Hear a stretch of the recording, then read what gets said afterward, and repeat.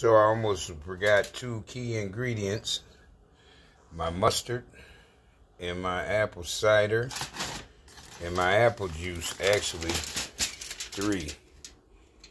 So I'm glad I caught it before I put this on that offset smoker, the Char King. Gonna do some canned beans tonight with some store-bought potato salad. Might jazz it up a little bit, put these bacon thick cuts in there. Got this steak and burger sauce seasoning, also the steakhouse seasoning, but I am going to run with, got a large selection. You should always keep a large selection of products so you can use. I have a Grill Mate up here, if I could find it. It's actually I already put it on there. It's to go with the chicken. Now,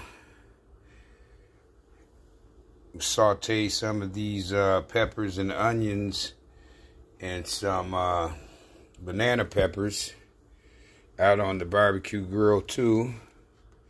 And maybe, just maybe, I might use some of this citrus garlic mojo. I really like this.